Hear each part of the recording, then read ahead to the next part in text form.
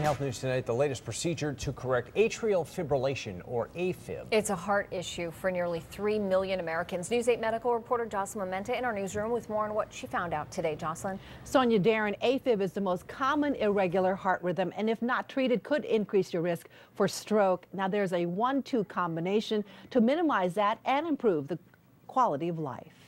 And then you're going to see... Living with a heart out of rhythm, atrial fibrillation, is not easy for John Borsey. At night, sometimes I could feel it beating in and out, but plus you get short of breath, you get weakness. That's why he is undergoing hybrid ablation at St. Vincent's Medical Center. It's a combined approach using high heat to disconnect the electrical impulses that are misfiring in the left atrium of the heart. The goal is to get rid of these wires that help transmit the atrial fibrillation. This right here is the V. It begins with electrophysiologist Dr. Joseph Tiano, who works inside the heart. And I put wires up through IVs into the heart.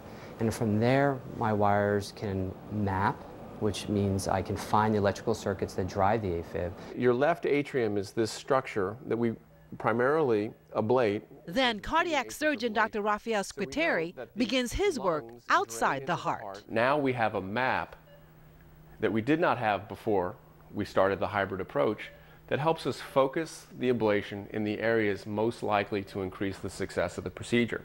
A clearer picture allows doctors to tailor the procedure to each patient's own AFib.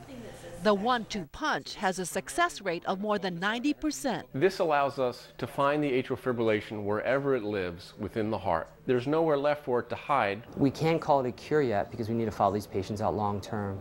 And that's what we're doing right now. We're collecting our data. Meanwhile, John has only gone through the first step and can't wait to complete the treatment. You don't have to take as much medicine. You're not tired all the time. You know, your life's going to change. Both procedures are usually done within 24 hours. Not only does hybrid ablation offer patients a better outcome, there's also less trauma and a shorter recovery time. For more information, log on to our website, WTNH.com. Sonia?